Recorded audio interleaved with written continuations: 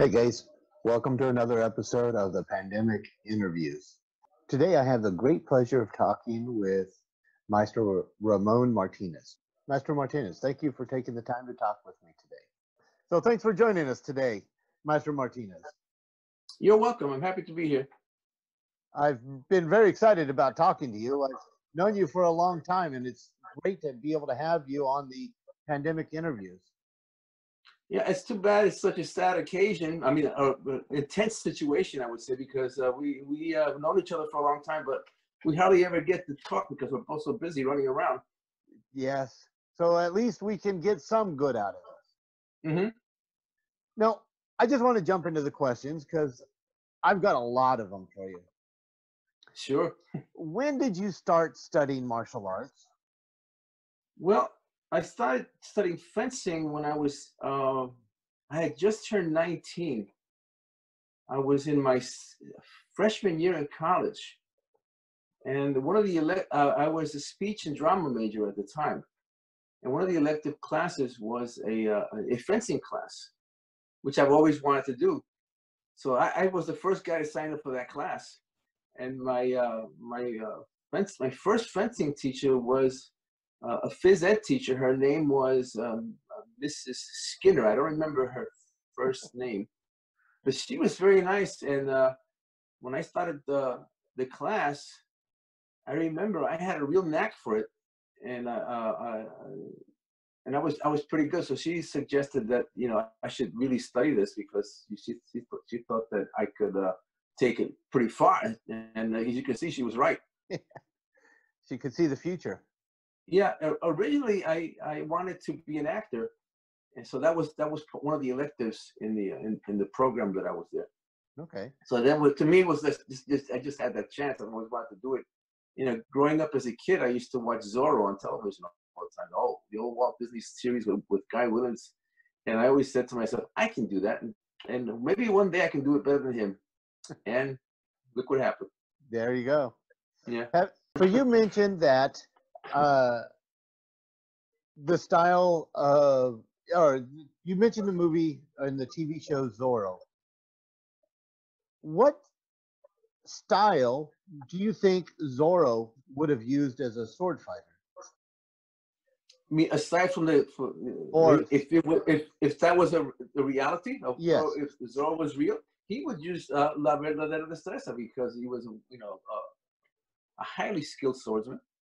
So then, because we do have documentation that there was that character is based on a real person, and if that was real, so then we would have had what you're teaching being used combatively here in California. Yeah.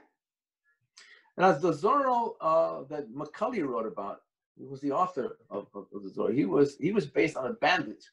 Yes. But the character was not a bandit. He was a gentleman. Somebody that's well educated, well connected from a high-ranking family. So the fact that he was sent to Spain to study, it would stand to reason that he would have learned La Verdadera Destreza because he would have sought out the finest masters in the world, and they were right there in Spain, wherever he was. Because we're never really quite sure where he trained in Spain. Some people think Madrid. According to Zorro lore, we don't really know. Okay. At least I don't remember. That's cool. That's cool to be able to tie history and fiction and modern day and what you and I do. It's so cool to be able to bring it all together. Now, the weapon that Zorro uses on the television show, that's just a modern saber hilt mounted with an épée blade, which is completely inaccurate. And the same thing with the old Tyrant Power movie. That was an Italian hilt mounted with a French épée blade. The one Douglas Fairbanks used, that weapon was built by Rhodes, by the way. And they're mounted with a Schlager blade, with this sort of Italianesque hilt, which I don't think is historically accurate at all. What kind of blade would Zorro have used? Well, if Zorro was a real person, he would probably have used a rapier blade, a type of rapier, because the Spanish system, the destreza, was applied to many different weapons. It was applied to saber. It was applied to rifle and bayonet. It was applied to lance. It was applied to many different things. To espadín, which is the Spanish version of the small sword, but and the cup hilt rapier. But I am, if you ask me, he would have been carrying, if Zorro was a real person, he would have most likely have been carrying a cup hilt rapier with a diamond cross-section blade, a hexagonal forte, and very sharp and very pointed. Cool, cool. Have you studied other martial arts styles? Yes, I have. When I was in my late 20s, I studied several Asian martial arts. I studied Northern Eagle Claw Kung Fu for a very short time. And I tried different, when I was in college, many of my friends were black belts in different styles of Japanese martial arts. So I tried Goju-ryu, karate, which I didn't like, and a couple of other systems like Taekwondo and things like that, which I didn't really like. But I tried those already when I was already fencing during college, because after my first year in college, there was no advanced courses in fencing. So, you know, before the beginning of my sophomore year, I was working in a liquor store in Manhattan, right by Lexington Avenue in the 80s. And on 84th Street. So on my lunch hour, I was walking around and I saw a theater. It was the Lowe's Orpheum Theater. And above that theater, there was a sign that says Fencing Academy, Rhodes Fencing Academy. So, you know, I walked around there for a couple of days on my lunch hour. I used to go to a place called Papaya King, which was almost right next door to it. So one day on my lunch hour, I decided to just walk up and see what's up. So I knocked on the door. It was on the top floor. There's no elevator. You had to climb up the stairway. And this old man opened up, and he was wearing a dirty, greasy apron. He was working on fixing, I don't know what. So he spoke with a very strange accent. He told me to come in. And and when I walked into that place, it looked like I had stepped back in time. And then he took me into the Saal, which is the training room, and he shows me a Schläger. What's that? A Schläger is the type of weapon that they use in the German Mincer, where they get the scar with the Schmiss, and it's a double-edged diamond cross-section blade with no point, but it's very sharp, and it has a big basket hilt on it. On my website, there is a picture of Maestro Rose holding it. And he showed me, he handed me that. He said, "Do you know what that is?" And I said, "I have no idea what that is." He said, "Well, that's why you have to come here to find out what that is." But he never told me who he was. I just thought he was a crazy old man. I said, when I come back, I'll meet the master, and then we'll see what's up. Little did you know. Little did I know. Yeah. So I walked in there. I came in like the following day, and who opens the door? That same old man. He's dressed in black. He's got his white wax mustache. He's got his hair long. He looked a lot like Arthur Fiedler, former conductor of the Boston Pops. But this was Arthur Fiedler with a real attitude that could fill an entire room. And that's how the whole thing got started. I had intended to be there only from June to August, because I just wanted to get enough training, because you go back to school. And 10 years later, I was still there. Now, we hear the term all the time, sword master, when we're dealing with schools or with videos. But he was a master of arms. Are they the same thing? No, they're not the same. The term master of arms, maître d'armes in French, maestro de esgrima in Spanish, maestro di scherma in Italian, Fechtmeister, which means fencing master in German. Those are the actual terms. The term sword master is a recent date, and that came out of the movie and the entertainment industry, because they used to put on the credits on the movies, modern sword masters. There's no such thing really as a sword master, right? Because if a person was a teacher of fencing, right, or swordsmanship, he would be called an instructor, not a sword master. Fencing or a fencing master or master of arms, that would be the right title. But that's, I think that's a 20th century term that popped up out of the entertainment business. And there's nothing wrong with that, but it's not a historical term. This brings up something that I hadn't thought about recently, but I remember talking to you several years ago about the original choreographers of Hollywood were fencing masters. When did that change, and why? It's an interesting question, because it's an interesting phenomenon, because back in the day, in the era of the silent movies, when the movies first got started, and all through the 30s, 40s, 50s, even up into the 60s, what they would do was they would hire a fencing master who had some knowledge of the historical weapons to choreograph whatever sword fights or duels. And the actors were the better actors were already trained in fencing. Not all of them, but a lot of them were. A friend of mine who used to work for 20th Century Fox back in he was on the contract to 20th Century Fox back in the 1940s. He said that in the studio system, you would have to report to work every day, whether or not you were making a movie. And at that time, you were trained in different things. You were trained how to sing, how to dance, how to ride a horse, how to box, how to fence, and you would train every day. So these actors were trained. Now, were they Olympic or first-rate fencers? No. So the only one I know that was that I know almost unanimously, all the people that worked back in the era said it was Basil Rathbone. But anyway, that continued, right? And then what happened is that this whole idea of fight directors got started.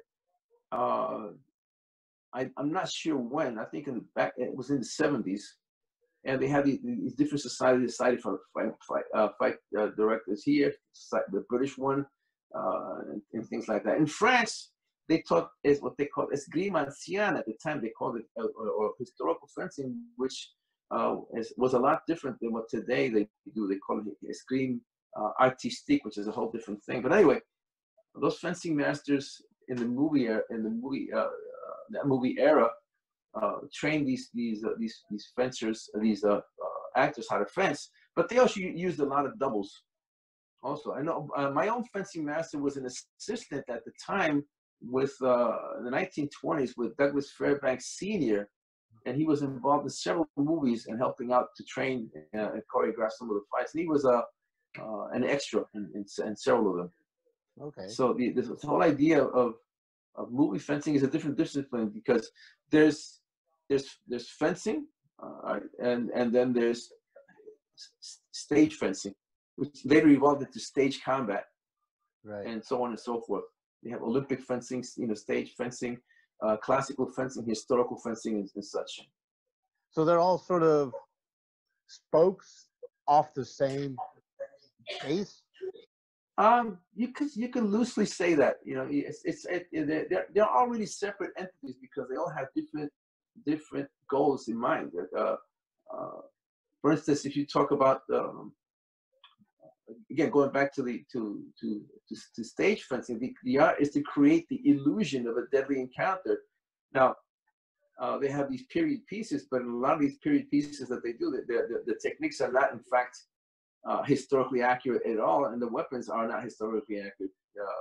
But that's a whole other discussion for a different day. Wait, you're saying that in 18th century France, you didn't have somebody fighting with a katana versus a small sword? No. No. I doubt it. They did have small swords, but for instance, I didn't mention small sword. You have a movie like, for instance, Scaramouche. These guys are slashing with the small swords all over the place. That weapon was not meant to be used that way. It was a thrusting weapon. Yeah. Sure, it may have been sharp, but to slash the way these guys did, they're using it like a saber. So that's historically inaccurate right there. But for the time period, the piece of the time period of that movie, the use of the small sword was correct. It's how they used it that was wrong. Right. Right. Yeah. When we start talking about weapons and styles, you teach Spanish rapier and Italian rapier. What's the difference between Spanish and Italian rapier? Well, let me clarify something first. Style. It's not a style. There's schools of fencing. Schools of fencing are developed within the nation, which that it evolved. A style of fencing is what you do. You have a style of your own. You don't fence in a style. You fence in a system. You fence in a school of fencing. But I hear this. What style do you fence? I said I fence Martinez style because it's me. But if you ask me what school of fencing do you fence, I would say French, Italian, Flash, and so forth. But now, the Italian school, I'm not going to go back too far in history. It developed what we call today the side sword, which in fact was what the original form of the rapier was, a cut and thrust weapon. It was double-edged, and it was not as heavy as people think. And it evolved from that. In the beginning, fencing was linear, circular, and all that. But as the Italian school developed, the weapon became longer. It became somewhat lighter, and it became a completely thrusting system, but still capable of inflicting wounds with both edges. And they used auxiliary weapons like the dagger or the cape or the sometimes even a second rapier in their hand or a buckler. Which, by the way, the buckler, we have evidence that the rapier and buckler was taught all the way, or rapier and targa, which is the shield, was taught all the way through the 18th century. There's evidence of that. Wow. So I would say the Italian school, let's talk about, take it from the 17th century, the manner of fencing is linear. They become more linear. The Spanish school is all circular. The Italian school is based on like all schools of fencing, is based on time, distance, and proportion, control the weapon, control distance, control, and such.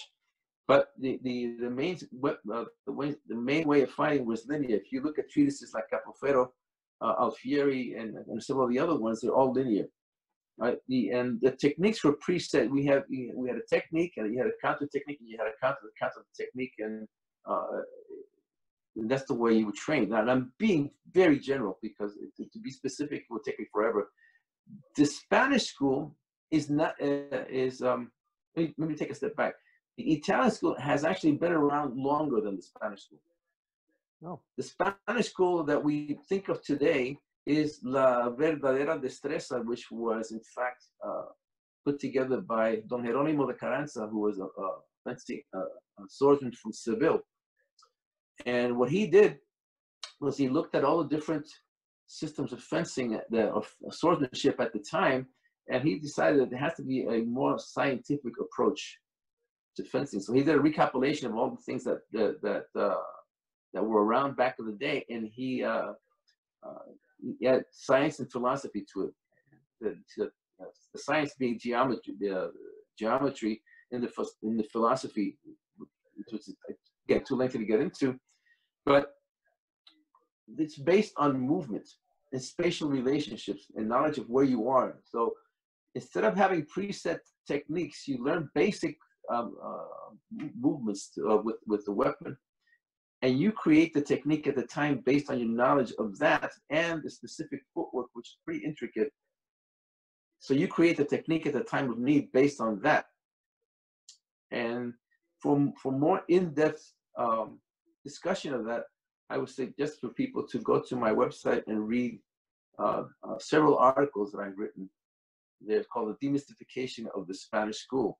Okay. And that's what I've always thought to do since I started working with it, to demystify, because unfortunately the school has been basically so immersed in all this speculation and things, talking about things like magic circles and all kinds of stuff, which never really existed. And by the way, Carranza wrote his first treatise on that. Now, the treatise was not really on fencing. He wrote the treatise, and the title, if I can really loosely interpret it, said the art and science of Christian offense and defense. Oh, really? So that was a whole. It wasn't that book, which, by the way, he didn't want to write. He was ordered to write that book. He got a suggestion. A suggestion from the Duke de Medina Sidonia. He was the one who suggested that, and he wrote it, and it was, I think, 1569. It wasn't in general print until the 1580s. Okay. So, and then, you had one master after another. Basically, and all destreza, which means skill, is based on the teachings of Carranza. There was a divergence in the mid-17th century where you had the followers of Carranza and the followers of Don Luis Pacheco de Narvaez, which they had divergent political views. Let me put it that way. But when you to make a long story short, they were arguing about nothing because they were all teaching the same thing. Okay. Each master had his own approach to teaching that art. Yeah. And that art continued for a long time. Sounds like things haven't changed much in the 500 years since then. Unfortunately, I think humanity is pretty hard-headed, and they don't learn. So you teach Italian rapier, Spanish rapier, Mm-hmm. but you also teach French smallsword. Yes. How does French smallsword fit in with Italian and Spanish rapier? Well, the French smallsword actually it emerged in about the mid-17th century, and it came out of the Italian school. Without the Italian school, the French smallsword couldn't exist. Okay. Until the French they had their own approaches to it, and it was pretty unified in its development and history. Not so much in Italy. In Italy, you had different systems of fencing from the north to the middle to the south. You had Neapolitan, you had Milanese, you had Roman, you had Bolognese, you had Sicilian, and so on and so forth. They all had different ideas of what fencing was like, and this continued almost until the present day. Do you teach the rapier, the small sword? Do you teach other weapons as well? I teach cane self-defense. I do that. And on occasion, I teach Bowie knife. Cool. But I usually only teach that on request and from my students. I have rarely taught that outside my own circle. All right. We also teach French poignard, which is that's standard. We do teach that, and we have our own traditional system of rapier and rapier and dagger and such that we inherited from Maestro Rhodes, who learned it from his maestro before him and before that. So before I even started looking at the Spanish and Italian rapier, I already knew a system of rapier that I had learned right from the source. From your maestro. So from my maestro. And he did teach me some techniques with the small sword, but the small sword is basically French. And he used to say to me a lot, is if you know real classical French foil, you have the foundation for small sword. Right. But he said, when he said know it, he doesn't mean just know it. You have to basically own it. You have to be you completely internalize it. Then it's easier to learn small sword. Now, do you have to do it that way? No, but that is the best way. Okay, and that actually segues really well in how is classical fencing different from the fencing that we see today? Okay, classical fencing has been around for a long time. This is not a modern construct like some people think that evolved sometime in the 80s or 90s, something like that. The weight of evidence completely squashes that notion. Classical fencing is the study of fencing or swordsmanship primarily in the dueling tradition, not a sport tradition, where form and function go together because the form evolved over centuries to create the most perfect function. The form is not there to look pretty. The form that you learn is there to make you efficient. Okay. And the idea is to be able to survive a duel, because my fencing master said you don't win a duel, you survive it. because the Right. very fact that you had to go down that road, something went horribly wrong. Yeah. Duel, I'm not in favor of dueling. I'll say that right now. Am I capable of doing it? Yes, I am capable of doing it, but I'd rather not. Thank you very much. And I don't recommend that to anybody, because you don't want to go down that road, because once you step on that road, there is no coming back. Nothing good's gonna come of it. There's a movie Uh-huh. with By the Sword, I think. Oh yeah. Eric Roberts. And he does that. He's a fencing instructor in New York who is fascinated with the duel and then finds out that that's a bad path to go down. Yep. Yep. What? I've spoken to a couple of people that have been in duels, and it's their memories of it are not fond. Yeah. You know, so that's a subject that I think this should be avoided. Now, people would say to me, well, then what's the point of studying classical fencing, because you're not going to be in a duel? And I think the matter is this: you study classical fencing because you want to learn a real martial art, and your biggest adversary is yourself. Can you keep your cool? Can you stay under control under a pressure situation? How do you comport yourself? Yeah. Right? In front of your peers, right? How do you strive through your training to become a better person? That's the real duel with yourself, and it never stops. One of my favorite stories about people falling into duels is about Aldo Nadi in his famous duel in Italy. Oh yeah, that was against a man named Miss Adolfo Cortonea, I believe his name was. And Aldo Nadi was very young. I think Cortonea was not a fencing master. Neither was Nadi at the time, by the way. He was a champion fencer at the time. You can't take that away from him. And they had that duel. There's photographs of it that can be had. I think you can see them on the internet. And there's in fact, in Nadi's own book on fencing, you can see a photograph of that was taken during that duel. And that duel, nobody, to my knowledge, nobody won that duel. That duel got out of hand. I read several accounts of it, and according to Nadi's own admission, during the first pass, he got wounded. Yeah. So what does that tell you? Technically, Nadi lost that duel. Yeah, because it was a duel to first blood. An amateur. Right? Yeah. Huh? It was a duel to first blood, right? Well, it was supposed to, but it got a little out of hand. I think there were several bloods on that duel, and I think, knowing what I know about dueling, and thank God I've never been in one, and I don't ever want to be in one.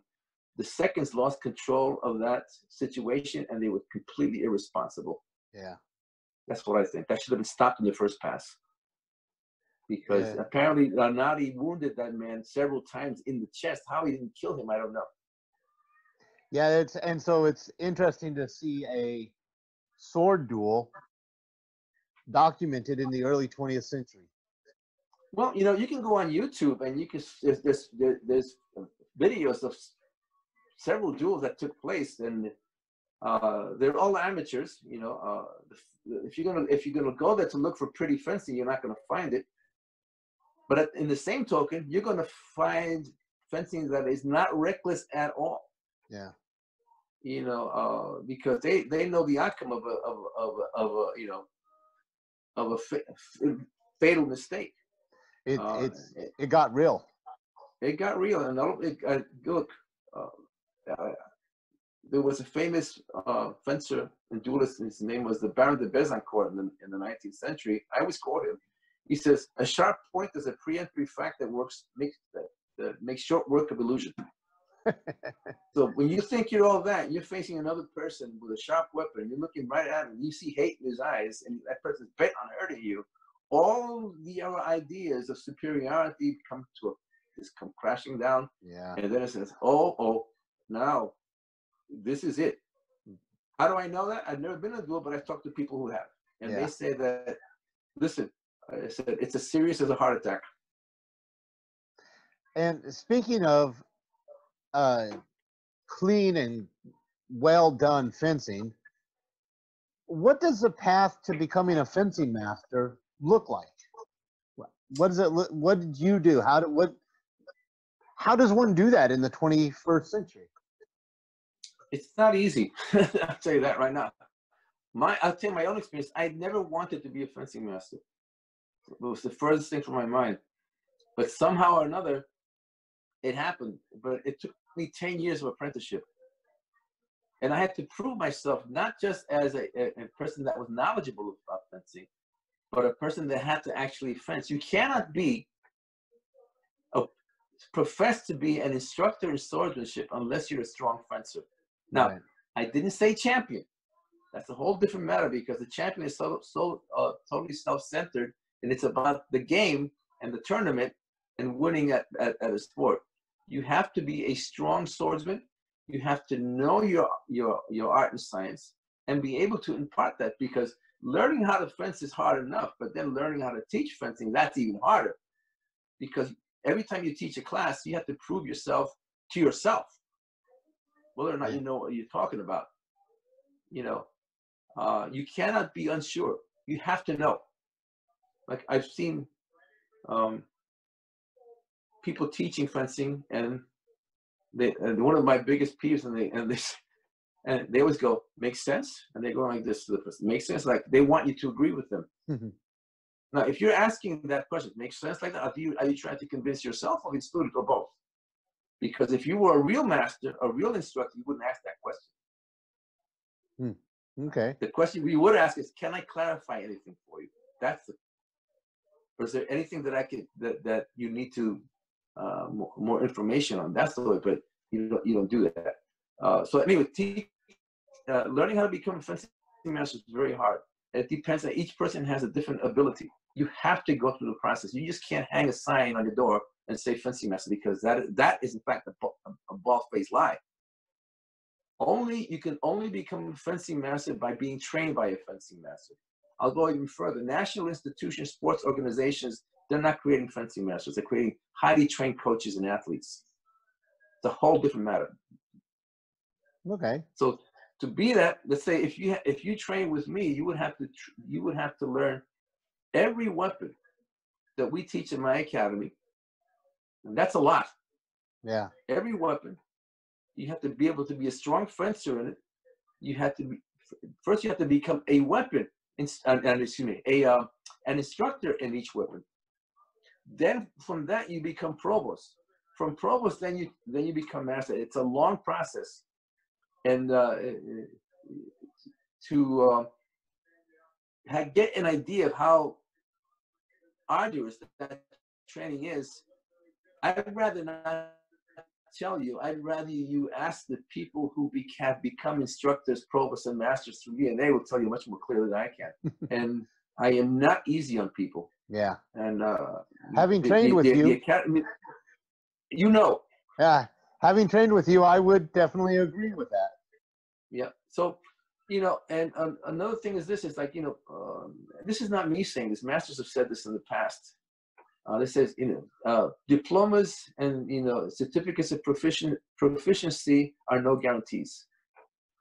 The best way to see what the ability of a master is, or an instructor, go see a class. Go talk to the person. Take a lesson.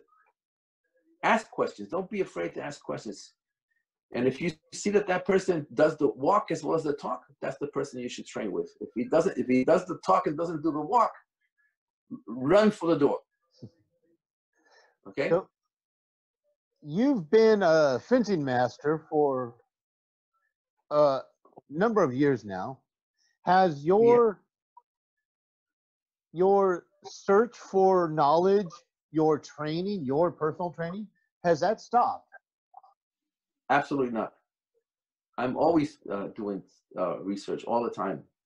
And I'm lucky because I can read several languages. So I can read, obviously Spanish, Portuguese, Italian, French, some French, and English, obviously. But I'm always looking to improve. When I became a fencing master, I didn't just go cross my arms and I have arrived. No, this is just the beginning.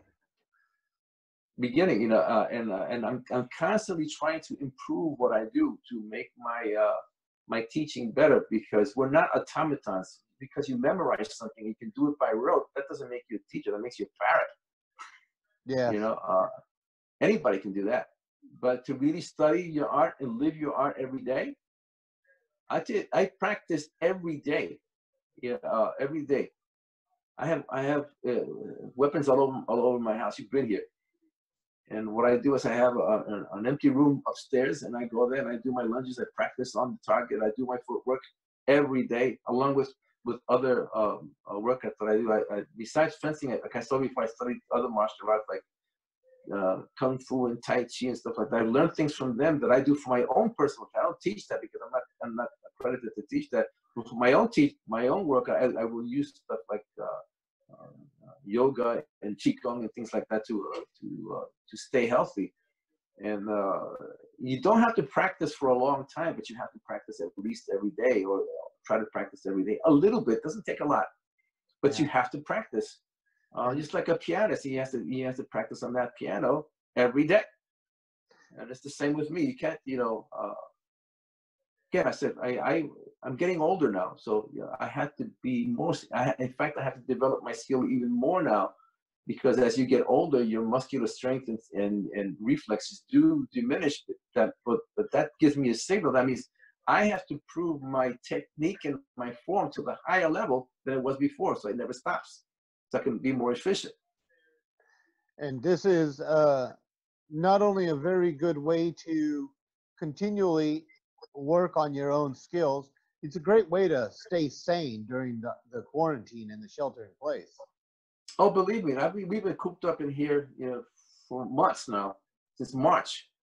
And if I didn't have that, I think I would have, got up on the roof and started screaming. But I have my physical practice. I'm doing my research. I do writing. There's a lot of writing projects that I'm working on. And there's always room for improvement. That's basically it. But getting back to the original question about what's the difference between classical and modern. Modern fencing is a sport. It's a game. Yeah. Now, is it a game to be taken lightly? No. To be a modern fencer, you have to be a top-notch athlete, and you have to be very skilled at what you do. But that is not a martial art, because the simple reason that because it's a game, you can afford to take risks that no sane swordsman would take with a sharp weapon. Yeah. Yeah. So that's the difference. In a nutshell, it's really not that complex. Now, do I have contempt for modern fencers? Absolutely not. It's what they do. It's not what I do. And I know that because I've been in both worlds.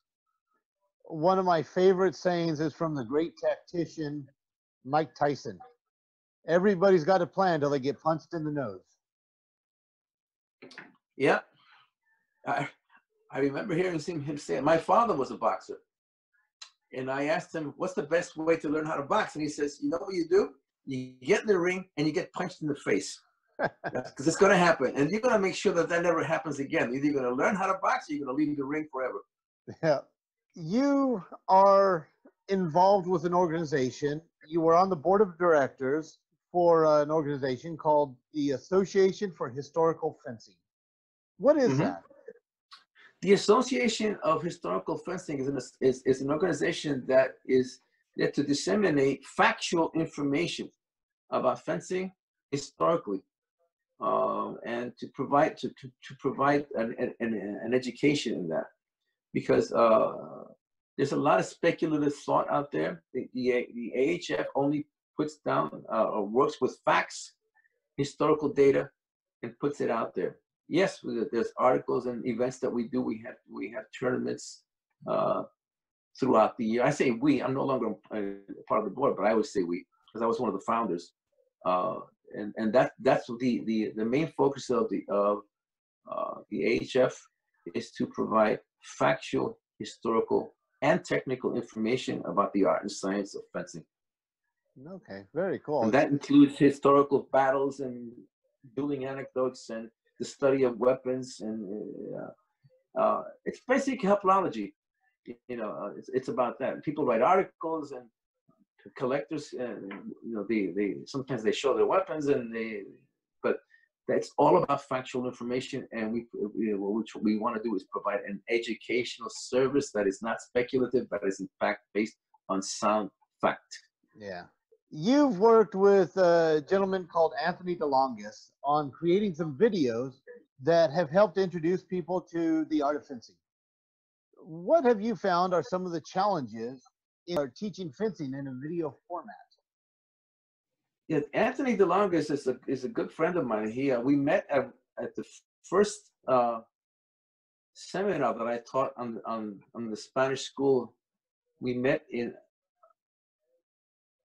Oregon, as a matter of fact. And he was in that workshop, and he came up to me and he says he liked the way I taught so much that he says, you and I have to work together.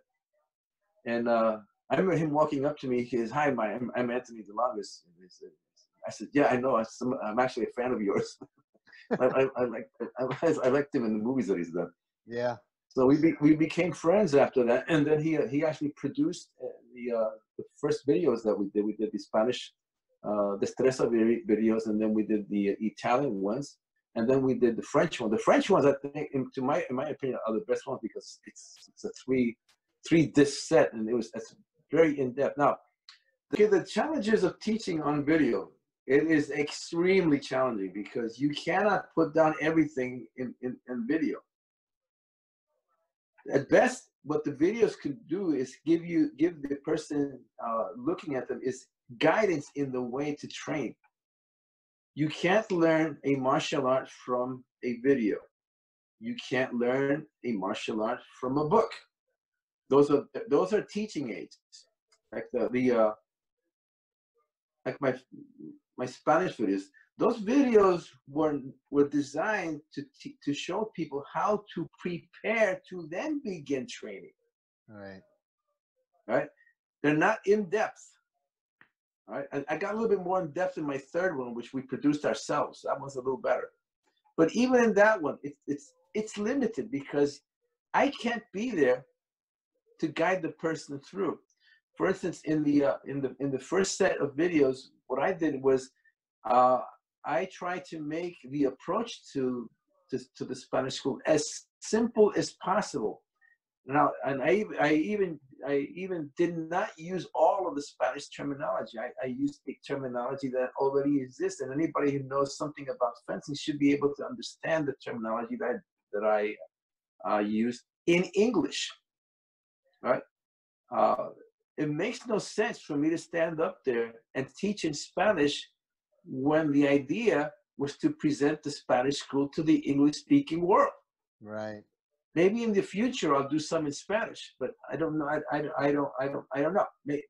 For right now, my focus is it's always been to bring the Spanish school to the English-speaking world. So I used different terminology. And I used visual aids, like we have the T-bow circle on the floor that we train on. Are we actually using that circle? No, we use that circle as a space reference. So instead of using it as just a plain floor, so people have an idea if they look at the video context where our feet are, where our blades are, but we're not following T-bow's way. So those videos were an introduction, and did I teach it exactly the way the Spanish masters taught back in the day?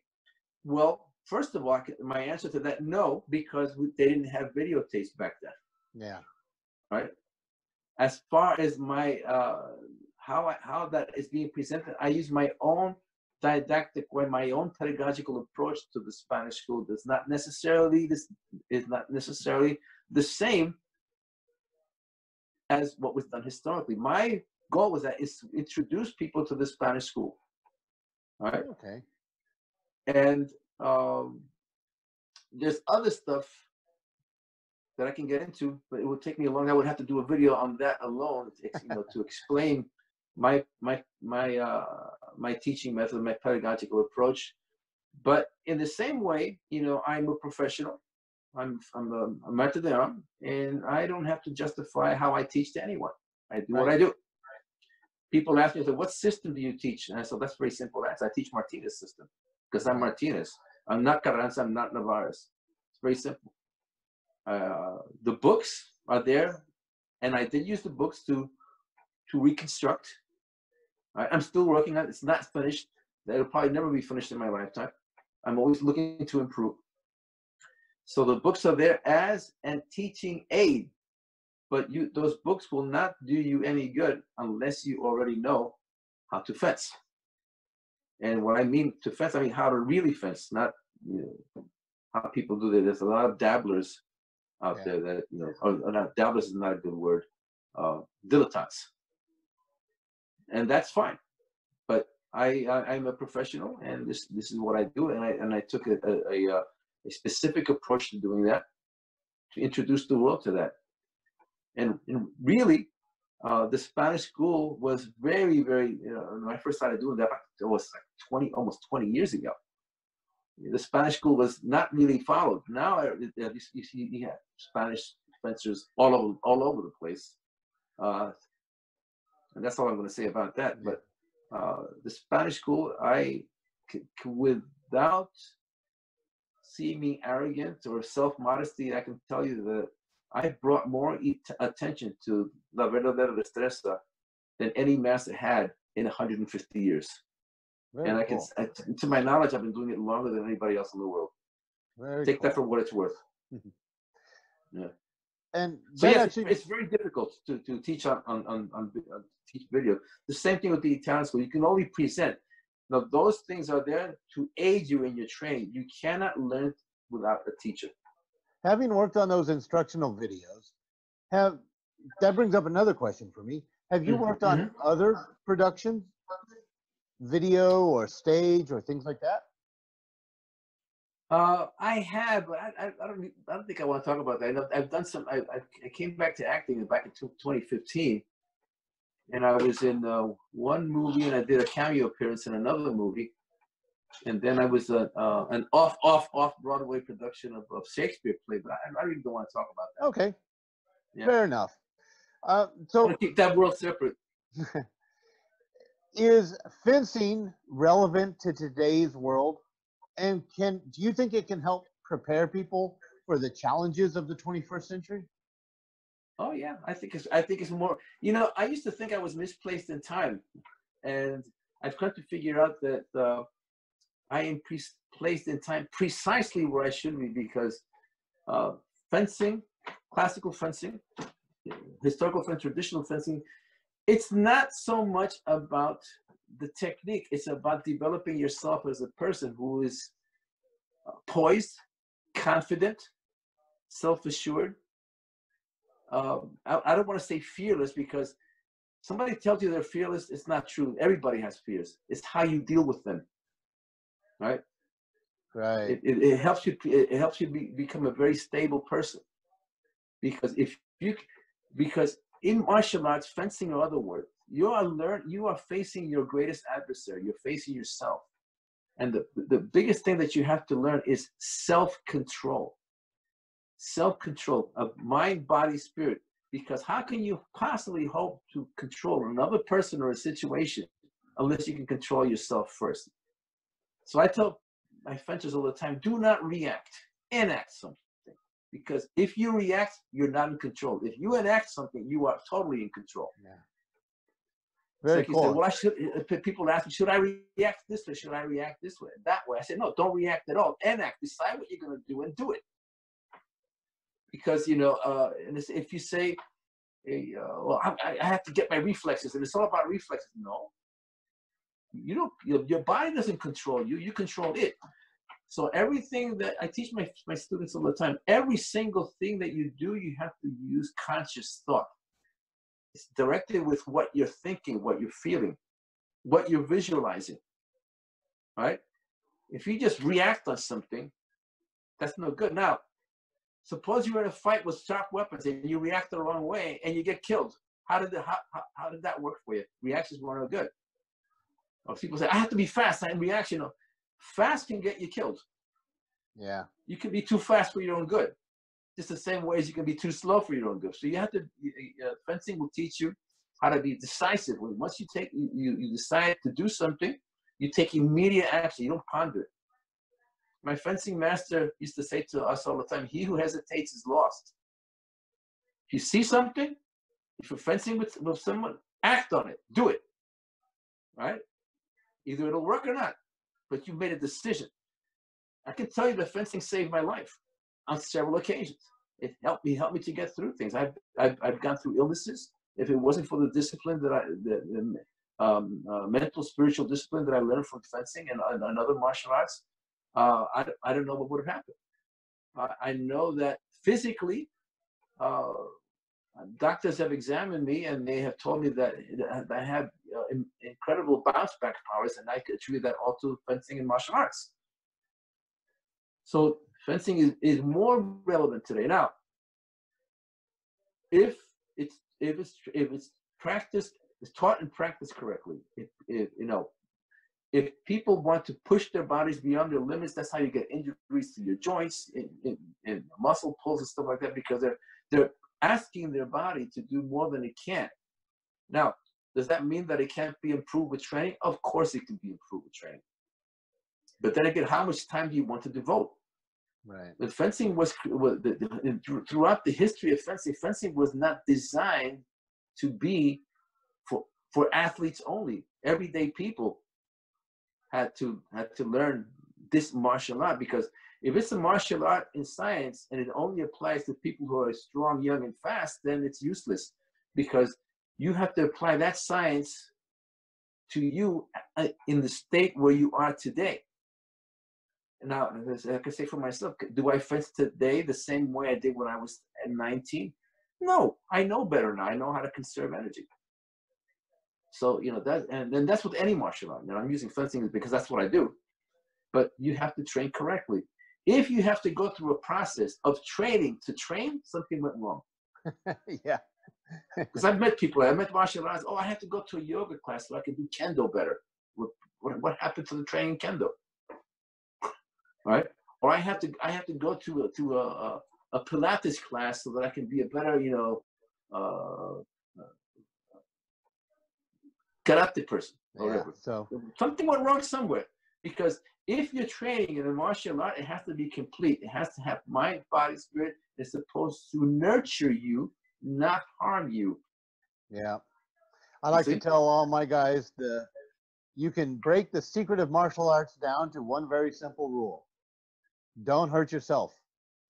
And it doesn't matter what the martial art is. Yeah, it's like the story of this guy who was practicing fast draw, and he was so fast that he shot himself in the foot. Yeah.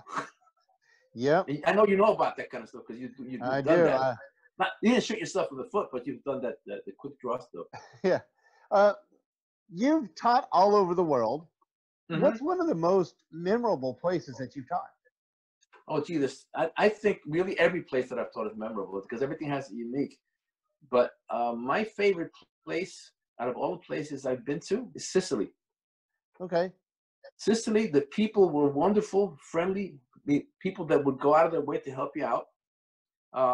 Although I do speak Italian, not great, but sufficiently. Their dialect is extremely difficult to understand, but I spoke to them in broken Italian and Spanish, so it was very good. I think the climate was wonderful, and I would say that the food and the wine was the best in Europe I've ever had.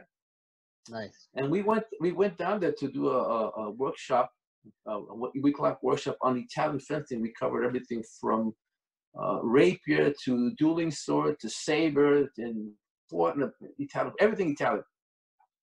But we also went to visit a small town called Caltagirone. Caltagirone is where one of our fencing ancestors came from, Aurelio Greco. The Italian fencing that we learned, a lot of it can be attributed to him of the southern of Sicilian school of fencing, but we also have learned the northern style, the northern system. Sorry, I contradict the northern system, which can be traced back to Barbacelli. They can be traced back to Radelli. We have two branches of Italian fencing. The southern can be traced to Greco, Aurelio Greco, taught my fencing masters some fencing, and we still have those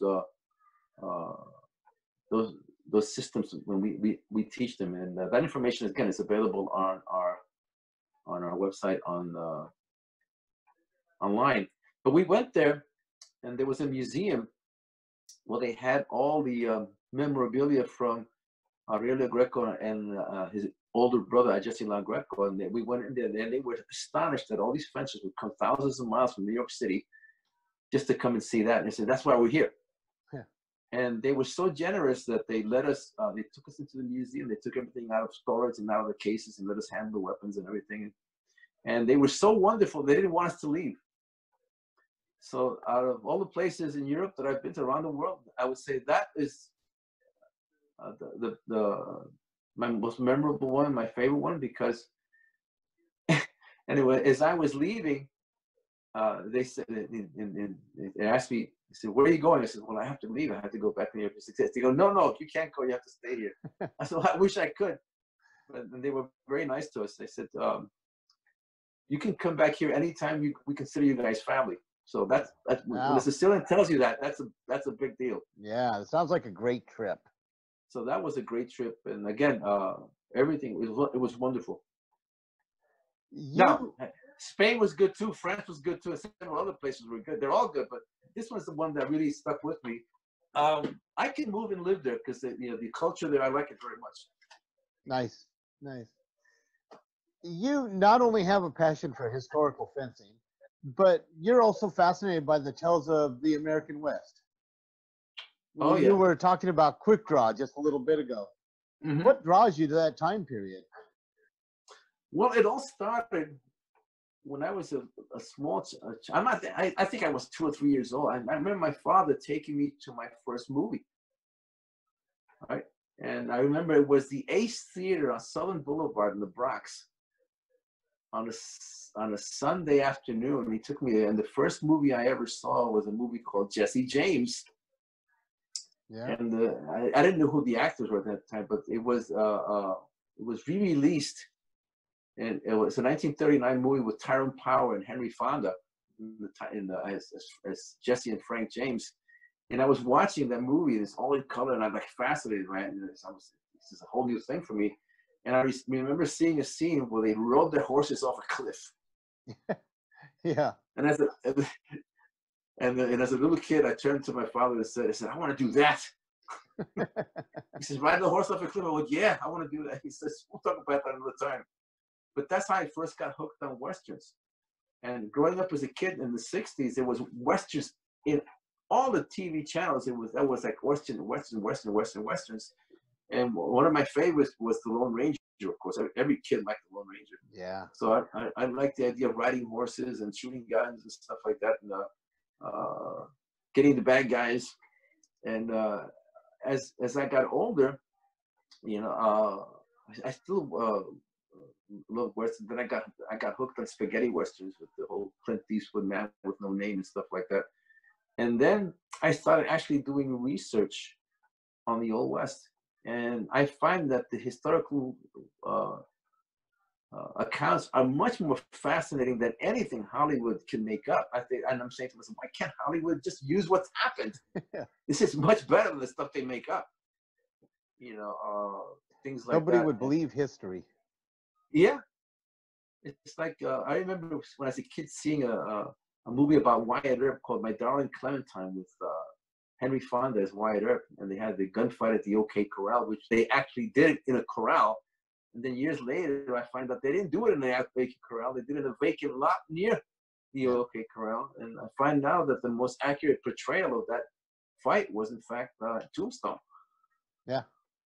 Because I read the accounts. I read the newspaper accounts, and I read what Wyatt Earp wrote, his version with the map and the whole thing. I read all that. But it's fascinating to me, and different characters like Bat Masterson. He was in the Old West, not his whole life. He moved to New York and became a sports writer here in New York for a newspaper, and he actually died at his desk. He's buried up in the Bronx somewhere. So this is all really fascinating stuff. And then what happened was when I met Anthony DeLongis, we started talking about that, and he started talking to me that he does shooting and stuff like that, and he belongs to the I forget what's called, the single action shooting. SAS, Single Action Yes. Shooting Society. And he told me about that, and I said, that's fascinating. I never heard of that. So he says, because I said, I never shot a gun. He goes, you never shot a gun? So he looked at me and I said, get in the car. So he took us out to a range, and he taught me how to shoot. The first time. Then we came back again to do the filming of the DVDs. He started again, and he's created a monster. I can't get enough of that stuff. Yeah. Now, living here in New Jersey, the gun laws are so draconian. I can't shoot. The only time I ever get a chance to shoot is if somebody takes me to a range, or I go visit Anthony at his ranch. He teaches me stuff. So I learned anything I've ever learned about shooting. I learned from him. So he's not only my friend, he's my teacher as well. Nice. He's taught me. He started teaching me how to ride a horse, but I didn't have enough time to spend at the ranch to become a good rider. So, but I trained with another student of mine who is I think he's the world champion in cutting.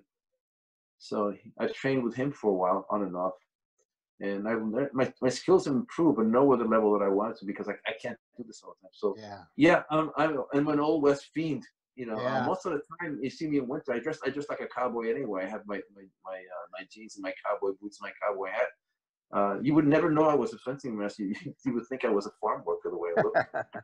So there's a little something that a lot of people don't know about Maestro Martinez. Yeah. If somebody wanted to get involved in historical fencing or classical fencing, what would be your suggestion to help them get started? Well, that is a loaded question, and a very difficult question to answer. To learn any martial art, you have to find a professional teacher, not a dilettante, or someone who does this as a hobby. You have to find someone who does this for a living, like you know that you do this for a living. I have no hesitation in sending a student to you, because this is what you do. You do this 24/7, and you study this and you work at it. You're always improving to become a teacher, and you know what you're talking about. I had no hesitation sending someone to you. That's a big honor. Thank you. Today, people, there are very few masters like me. I'm a traditional master of arms. Right? I teach. I'm a master of classical fencing / traditional fencing, historical fencing. How did I learn to become that master? I learned historical fencing from my master. I learned the system of rapier and dagger. I learned small sword technique. I learned knife technique. I learned poignard technique, and he taught me a collection of not a system, but a collection of techniques for medieval weapons. That I only teach people who ask me, because I'm very clear on this. I don't teach a system. I teach what I learned. And I learned in English, not in German, because that was our common language. He didn't speak Spanish as that well, and I didn't speak any German, so he taught me in English. Yeah. Okay, so keeping that aside, you have to be a discerning person. There's this saying in Latin, caveat emptor, buyer beware. You have to find a competent teacher. Hard to find. You cannot, I repeat this again, you cannot learn any martial art, fencing or otherwise, from studying a book and practicing what is on the book on your own, or trying to decipher that with your friends. You need a guide. For everything you have done in life, you needed someone to teach you. Your mother had to show you how to tie your shoes. Your mother had to teach you how to feed yourself, how to dress yourself. When you go to school, your teacher taught you how to write. All right. Me, I wanted to learn how to ride a horse. All right. So I didn't just jump on the horse. I would be foolhardy. Right? I found someone that can teach me, somebody competent. That's hard to find. Today, people say, well, there's not enough fencing masters out there. Or people say there are no fencing masters. I say, well, if that's what you think, you're not looking hard enough, because there are fencing masters out there. I'm one of them. I'm not a figment of your imagination. Right? And the people that I've trained to become masters, they're not figments of your imagination. Now, to learn to fence, you have to have the teacher. To learn any martial art. For instance, people say, well, you can learn it, you can learn from a book. I said, really? Suppose I hand you a book on Tai Chi, you learn from that book, I'll give you a year's time, and then I can take you to a Tai Chi master here in New York and see what happens to you. Yeah. If you want to put your self-taught ability against them, you're going to be in for a very rude awakening. All right? So, to learn that, so again, you need a teacher. A lot of people say, well, there's not a teacher near me. There are no teachers around here, so I have to learn from the book and teach myself. Well, that could be true. But there's that old saying, if you can't bring Muhammad to the mountain, you bring the mountain to Muhammad, right? Yeah. So if you know that there is a competent teacher, a competent master somewhere, you can bring that person to you if you have enough people to get together and find a venue and create an event to bring that teacher over. This is nothing new. The founder of Aikido did that all over Japan. He had people, and he traveled from one place to another, from one place to another in the world. He didn't teach there all the time, but he had people that would bring him over there, and he would teach these seminars. I knew a Japanese master of Kenjutsu who came to New York, and he would come every once in a while. He was on tour, and he would come, and they had black belts here in New York that they would continue his teaching when he's gone. And so that's what you do. If you don't have a teacher near you, a good one, then bring one.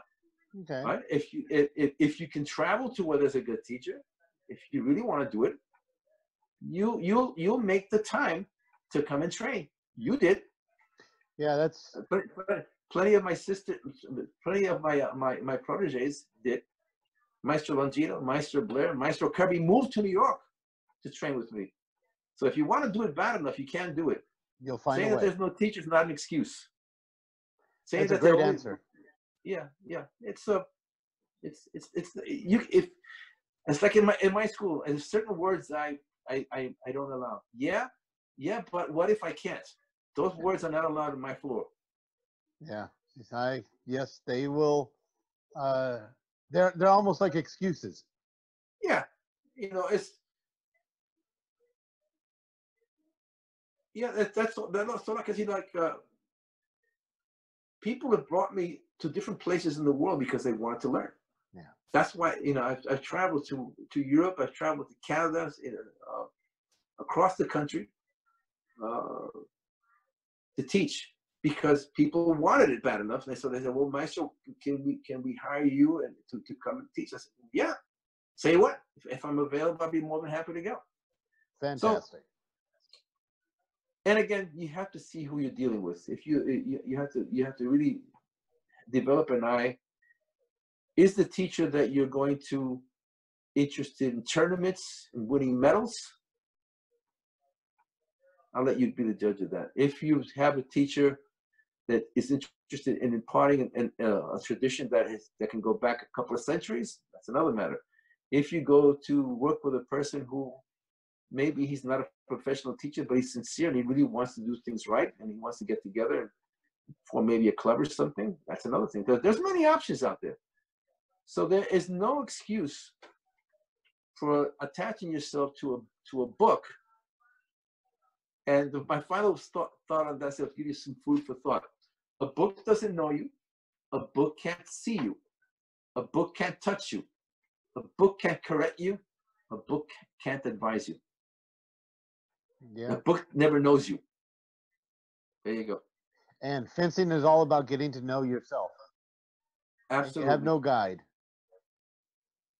Yep. Well, that was a great answer. It's been a great time. I've really enjoyed talking with you, listening to you. It's always a pleasure to get together with you.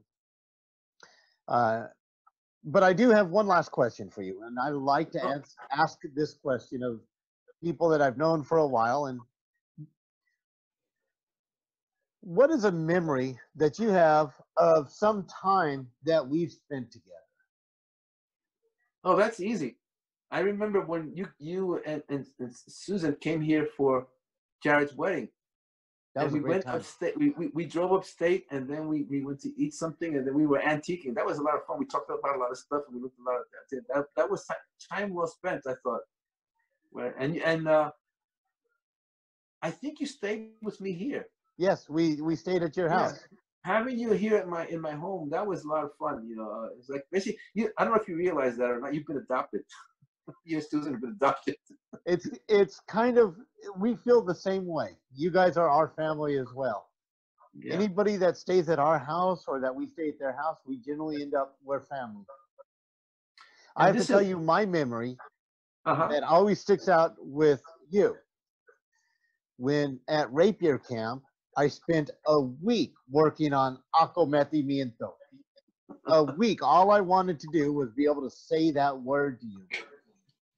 And for a week, I kept mumbling it to myself during the Rapier classes until the final day, I was able to go up to you and say, I learned acometimiento. Yeah. I gotta tell you, you had me laughing all week until you finally got it. Now you say like, no problem. For a So many great speaker, times. That's a difficult word to learn. It's always a pleasure to see you, sir. Same here.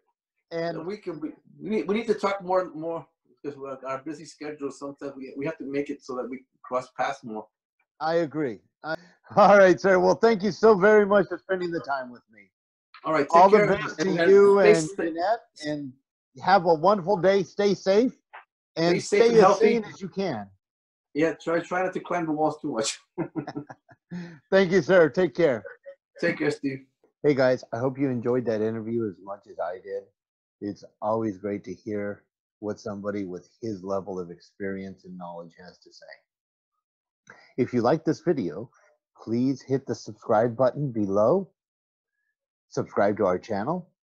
There's a lot of different types of videos on this channel. We have the whole series of pandemic interviews, as well as instructional videos for sword fighting. Thanks again for watching. Remember, guys, stay safe, stay sane, and we'll get through this.